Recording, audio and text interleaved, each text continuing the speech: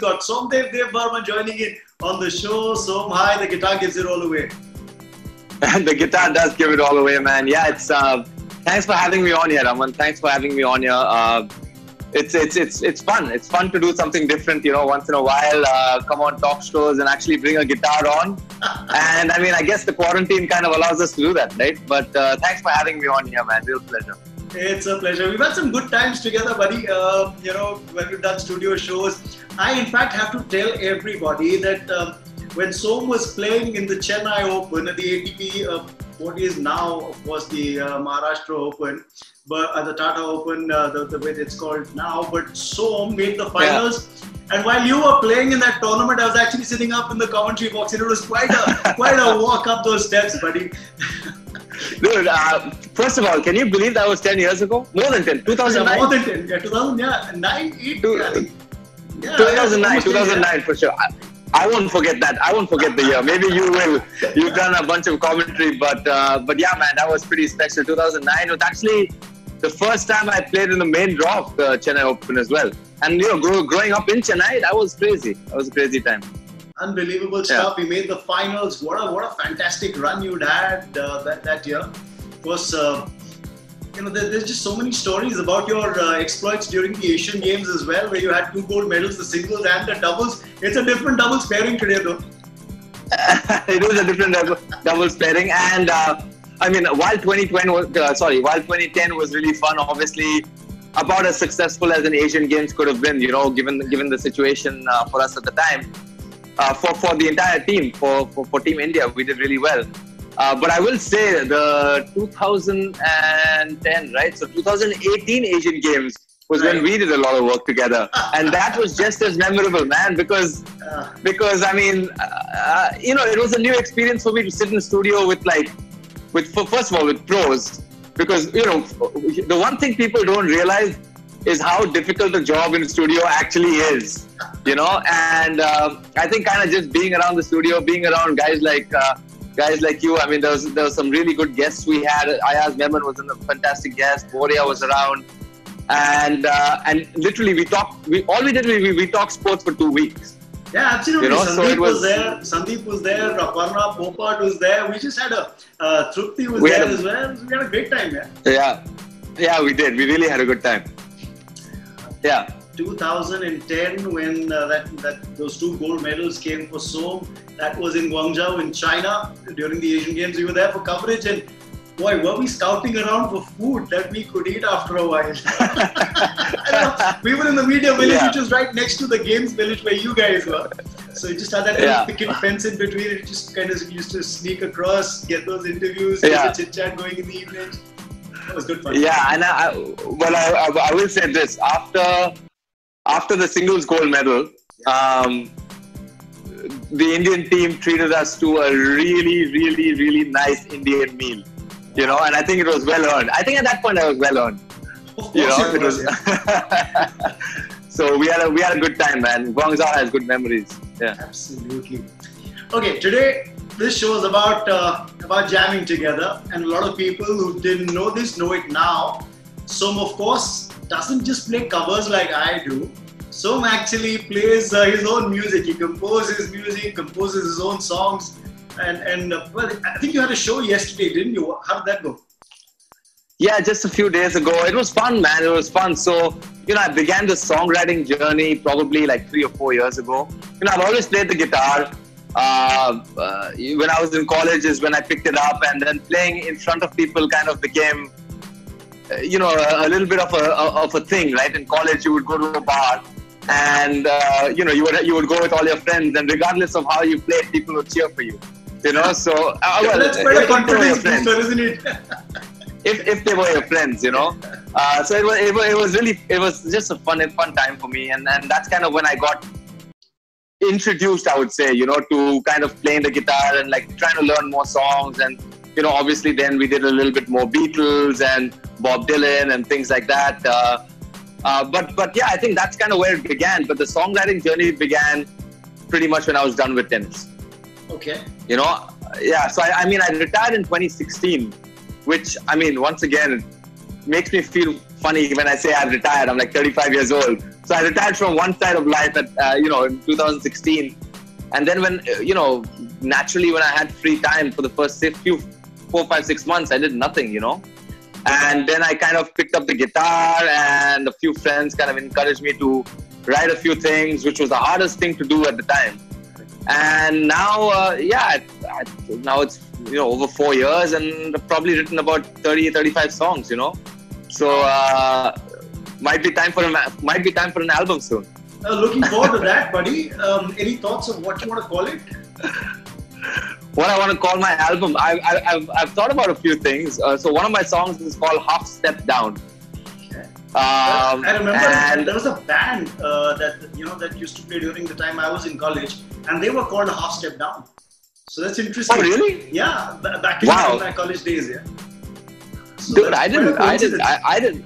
I mean, your college days, so you're what? You're like 9 years older than me, 76 born, right? Yeah, buddy. So I'm like 43, turning 44 this year. Yeah, so it's 7... I'm talking about 95, 94, 95, 96, 97. Well, now you've just motivated me to find another album name. Because, I can't do that. Now that I know, I can't do that. But I'll come up with something, man. I'll come up with something. I don't know. All the songs are... not all of them, but most of them are pretty much self-reflection songs. 1 or 2 love songs in there, but yeah, most of the songs are self-reflection and very folksy stuff. Very folksy stuff. You talked about the Beatles, so this is a show where we've got to jam, and we get someone like you who can play the guitar, who can sing as well as you do.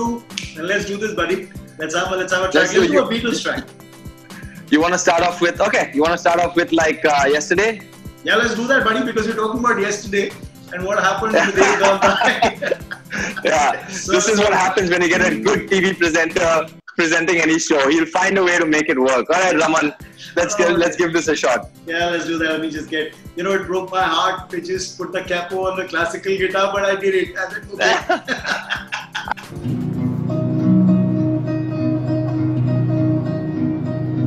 Yesterday, all my troubles seem so far away.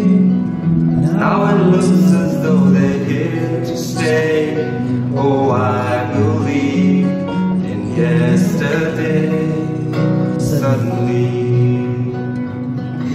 I'm not half the man I used to be. There's a shadow hanging over me. Oh, yesterday came suddenly. Why she had to go, I don't know. She wouldn't say. I said something wrong. Now I long for yesterday. Yesterday, love was such an easy game to play. Now I need a place to hide away. Oh, I believe in yesterday. I believe in yesterday. It's not often that you get to hear and see Som in a completely different role. Okay, so this is where we're going to take this to the next level. Let's talk about stuff that people don't know about. Yeah. So I've got a rapid 5 for you. Okay. Are you ready? All right. Well, I'm ready, bro. But I got a rapid 5 for you too. Oh dear. Okay. Let me see. You said you're the one who said, right? Like, this is not a regular show, so I'm just taking my chances. All right. Let's see how this goes, buddy. Set. Okay. Cool. Okay. Let's set. You go first. I want to see how it's done. Yeah, you sure? You're going to chase it, whatever I throw at you. You chase it down like you did during your playing days, buddy. Let's see this, man. Let's have some fun. Florida or hometown? What do you prefer more? Florida or hometown? Depends on what I'm doing, but generally hometown, man. Because I don't have to worry about food. Okay. And dogs. Oh yeah, this is another one. Since you've already let that cat out of the bag, not the dog out of the bag. Dogs, he's a dog lover. How many dogs do you have? 6, 5, 4? Well, in my parents' house, we have about 6 or 7 dogs. Wow. And here in Chennai, we've rescued 2. You know what? I might bring him on in a bit if you're patient. Yeah, I'll sure. go find them and bring him on. Of yeah. course. But okay.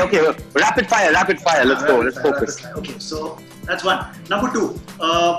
What are the other 2 interests about Somdev Devvarman that the world does not know about? We're talking about tennis and now music. We know about it. What are the other 2 interests about Somdev that the world doesn't know? I like to surf, but I can't swim. That's a problem. Big problem. That's a problem. And my Shivali, my wife, and I have had plenty of arguments about that. But I promised her that I will try and learn how to swim. But dude, right now it's so hard to learn. Where am I going to find a pool, right? So I got to jump in the ocean. Even if you find a pool, buddy, it's Corona times, so you better steer clear. I know. Exactly my point. So the ocean's open. That's what I hear. So yeah, I've been surfing and okay. So 2 things, right? You said surfing is one. I mean, favorite team Manchester United. Oh, we got something in common there. Yeah. So all right. Yeah, favorite team Manchester United. So at this point, I'm just thrilled that. Hey, dude, we're still on rapid fire. We keep getting distracted. Yeah, correct. So we just went down 2 questions, buddy. I still have three shots to go. Okay. Now at this point, okay. Are you gonna finish or do I? Okay, you finish. No. Let's have you chip in as well. So let's do this. Okay, fine. When was your first? The question was, when was the first? Do you remember the first TV gig you did that bombed? That bombed. That was the twist. Okay. Yeah, I mean, because that's a fear of mine. Right? Because when I'm on TV, I'm like, not that bomb, but like, you know, that you can remember making a small mistake or something like that. Yeah, I'll tell you. There was a time. This was when I'd done about a couple of years of TV, and we had. I was doing this for the national broadcaster. So my co-anchor kept getting the name of the INB minister wrong. It was Sushma Swaraj at that time, who was INB minister, the late Sushma Swaraj, and she kept getting it wrong while she was practicing in the makeup room, and she was supposed to introduce her. We used to do this live show together. So she said it 5, 6, 7, 8, 10 times. She said, okay. So she kept saying Sushma Swaraj, and I said, listen, you'll get both of us fired. There's no way in which you can call her Sushma Swaraj. So I turned around and told the producer, I said, please, you value your job. I want to do a little more TV now. So let me introduce her. So she was getting it wrong. I said, listen, I'll introduce her. So there you go. She's on the set. Mrs. Sushma Swaraj comes in and she sits down. And on the show, I introduce her. And ladies and gentlemen, today we've got a very special guest. This, that, and the jazz. We have. Guess what I said? Sushma. Exactly.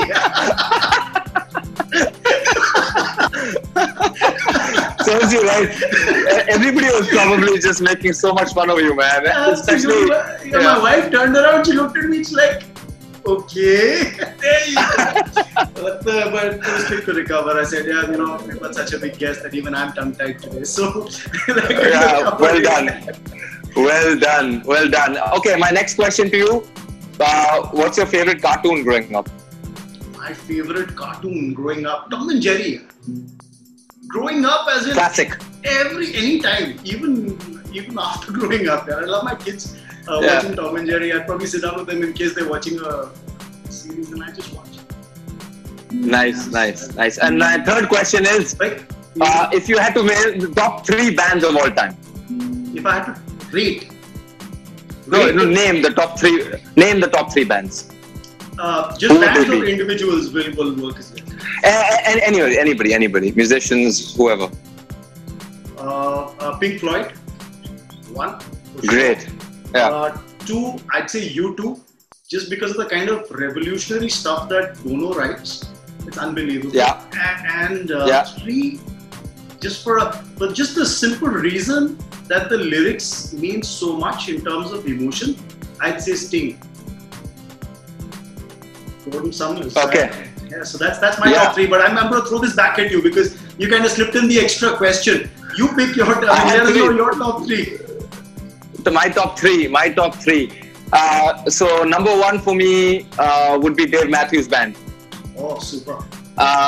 So I went to college at the University of Virginia in Charlottesville, and that's where the band is from. You know, so and one of the guys in the band actually happened to be a big tennis fan, and so he came out, we became friends, and I've been to about 25-30 live Dave shows, and it's every time you go, it gets better. You know, and yeah, man, and so actually it's interesting that you picked those three bands as well, because I've always believed that the bands that can go out and do killer live shows night after night after night, there's something special about them. So true. You know? Yeah. So Dave Matthews Band, Beatles. Okay. And the third one, I would have to say, I'd say just an artist, I would say Cat Stevens. Cat Stevens. Cat Stevens, yeah. So it's very close between Cat Stevens and Bob Dylan, but Cat Stevens, I think, takes the cake. So whose style of music have you been really influenced by? When somebody starts composing, there's obviously some sort of influence that one draws while playing their music. Yeah, for me, Dylan. I mean, I consider, like, for me, it's not like. I think it's more of. It's more lyrical for me.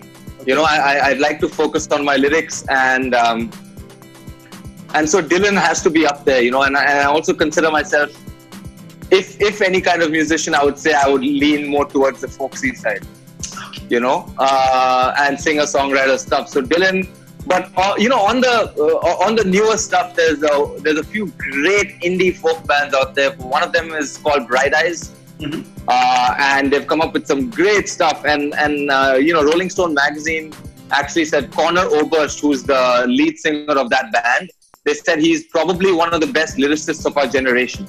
Young guy that just comes up with insane lyrics, and so you know, I think, you know, these guys, Cat Stevens, they're for me, they're everything, man. The way they've kind of figured stuff out is unbelievable. I'm sure there's a whole lot that's gone into how you've gone about making your music as well. Okay, now my turn to ask another question. Now we're three all. Three all. Yeah. So we've got two more. Yeah. Okay. What's been the one moment in your playing career that you will never forget because of how embarrassing it was? Because of how embarrassing it was. Man, I've missed a lot of smashes on top of the net because of how embarrassing it was. Dude, one time we were playing, I mean, this is not embarrassing, it was just funny. Yeah, so one funny, time we were playing a Davis. Rephrase, So one time we were playing a Davis Cup tie in Korea. Okay, and this was 2014, and we had never beaten Korea in Korea before this. This was the Asia-Oceania playoff, yeah? Group 1 level. I think it was the finals of the playoff. So, like, basically, whoever won that match would have a chance to qualify would have a chance to qualify for the World Cup. One more match. Right. Okay. So then you play like the random. World Cup qualifying. You get to the qualifying stage. Right. So we're playing Korea in Korea, and there's a couple of good players that they have. And so anyway, Friday finishes. Saturday finishes, and now we're on Sunday, and India is up 2-1. I'm reverse singles. We're up 2-1, and I got to go out there on Sunday. And actually, on Friday, I had probably one of my better Davis Cup wins. I beat Hong Chong, who later on, who was 18 at the time, or maybe 17 or 18 at the time. But like, you know, a few years later, the guy made semis of Aussie. He was top 20 in the world. Wow. And at the time when I was playing him, I remember the coaches, it was really close, man. 3 close sets, but I think I was down set points in 2 of the 3. Okay. So, I mean, super tight, right? And so I knew I was, but the guy's ranking wasn't high, but he was really good.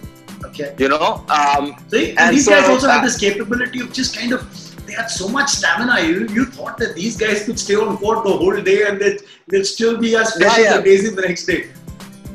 No, these guys are, I mean, Hong Chong is a special player, you know, very, very special player. One of the best players in Asia, like top 10 Asians ever. Right. And he's only like 25. But anyway, So the next day we're playing this match, and I'm playing Lim from Korea. I think I lose the first set. I'm winning the second set. I'm serving for the set, or something like that. And dude, this has never happened to me ever before. My shoe, the sole, literally just breaks off. And I'm just standing over there. I'm like, what the hell? I look around, and thank God, like that morning I was just in the, in the room getting ready, and I was like, okay, fine, what do I take? And while leaving, I saw another pair of shoes. I was like, yeah, maybe just take an extra pair. And I've never used an extra pair of shoes, but I've always carried one. You know, that kind of thing. Right, just safety. Yeah, you always have an extra one, but you never use it. And this was the first time, and like we had to take like 10-minute time out. They had to go back to the van, find my shoes, come back, and I'm just sitting over there looking at the referee, pointing at his watch, and I'm just like, dude. But yeah, that's probably like one of the most random like times where I felt like I had no control. You probably would never have heard the end of that in the locker room. Yeah, even from your own yeah, whose shoe comes off? But I told them, I said it's probably because I was running more than you guys, so it's cool. Yeah, and that's probably right as well. Yeah. Okay. All right. So one more. Okay, you got one more, and then I got two. No, you ask one. Yeah. Let me hold one back. Let me hold one back for the last bit. Go for it. Okay, I got a good one for you. Tell me the movie that had the most influence on you growing up. It's a tricky one. I really have to think. One movie that influenced me most when I was growing up. Not growing up, but 20s or 30s, even 25s that you just watch, you're like, wow. I was never really a movies buff, surprisingly or otherwise. I never was very fond of watching TV or watching movies or going out and watching movies. I never really looked forward to it. I was more happy being on a playing field, playing something than sitting in a hall or sitting in front of a television set watching a movie. So yeah, this one's a tricky one. Yeah, probably Sholay. I mean, the classic. If I were to pick one, probably Sholay. Just the way it was engrossing movie. And you felt so bad when revolutionary at the time. I felt so bad when Amitabh Bachchan died. Yeah, I felt so bad. What about you kind of had dude, it's not an easy question. There's so many movies, so many good ones out there. Okay, can I ask you my last question? Go for it. Okay, this was actually my favorite one. I was waiting for it. Tell me, in your opinion, who's the best sports presenter in the world that you like watching? That's an interesting one. But I'd say Alan Wilkins. I won't really have to think too much about it. I think I love the way Alan Wilkins, with his very casual demeanor, he doesn't really make a fuss about the broadcast. He's relaxed on air. You can't really see him stressed, even if all hell's breaking loose in the PCR, even if the commands coming in his ear. He's just so relaxed, and you can make him do multiple sports. He's just as good at tennis. He's fantastic with cricket. He does golf. So he's got that ability to do multiple sports coverages. So I think Alan will. I agree with you on that one, man. I think Alan's a special guy, and India is lucky to have someone like him, huh? It's surprising. I've heard stories of how he remember names of people who, the guys in the office, the pantry boys will come in and serve, or maybe the odd producer he's going to meet just once, and he'll still remember them. He'll still remember special. Alan's a great guy. Okay, I've got one question. Okay, last one. Ready? Ready, let's do this. Okay. What you gotta tell me is, in your family, who's that one person that you always looked down? Someone who has been either a role model or a guiding light, or somebody you felt closest to. Who's been the one person in your life? Okay, let me broaden the horizons and say family or friends or one person. That one person. Yeah. Friends-wise, I would say probably my coach, my strength and conditioning coach. Okay. Milos Galicic is his name. He's Serbian, and we started working together about 1 month into my pro career. Okay. So like right away, pretty much, because right as I turned pro, I knew I needed a strength coach. Right. And we lucky enough, the guy who was coaching me at the time had a good relationship with Milos in the past. Okay. So he brought him on board, and from that point on till now, I think we've been incredibly close. But he's also a guy that, I'm happy to go to for advice. Should I be doing this? Should I be doing that? How do you think I should approach this situation? And, I think that stemmed from that kind of level of trust and respect kind of stemmed from the fact that both of us were very, very invested in the work we were doing while I was playing. Okay. So it was like totally, we both wanted the same thing, and we both worked very hard towards doing it. And that developed such a strong trust between us that we knew that the other person would never would always have your back. You know what I'm saying? So that for me has been like probably a very, very special relationship in many ways, because he's also someone I look up to, but also someone that's very, very close. And I hope the feeling's mutual. Yeah. Otherwise, it'd just be free falling, wouldn't you? It's just you're wondering what's happening. You need someone who's there. You can always fall back on. Yeah. Talking about free falling. Let's do this track, buddy. I know you love playing this track too.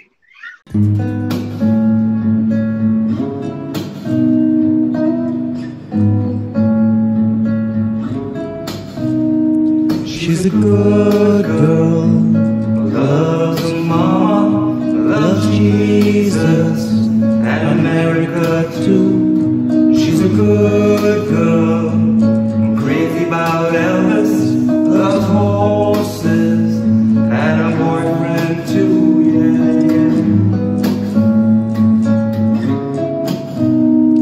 It's a long day living in Reseda.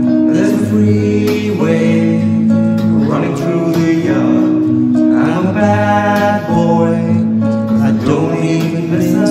I'm a bad boy for breaking her heart.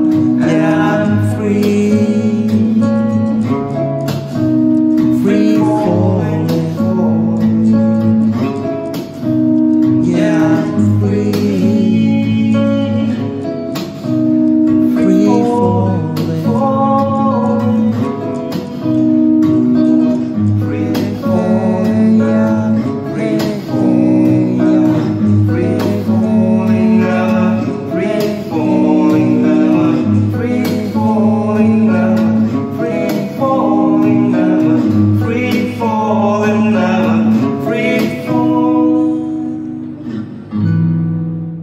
It's been lovely talking to you on the show on JAMPAD, buddy. I don't know what I enjoyed more, playing music with you or just hearing you talk. I think both were great. Thanks, man. Thanks a lot, Raman. By the way, great job with this. I had a great time being here. Thanks. Really different, really fun, and great job. Keep it up. Keep all of us entertained during the lockdown, man. You're doing awesome. Thank you so much, buddy. And this is not goodbye, because, I'll get you back on the show. I mean, we'd love to hear more of what Somdev does with the guitar. Maybe I'll try my hand on the piano then. There we go. Now we'll be jamming again. Wow. Look forward to it, buddy. Take care. Cheers. Thanks, Raman. Take it easy, man.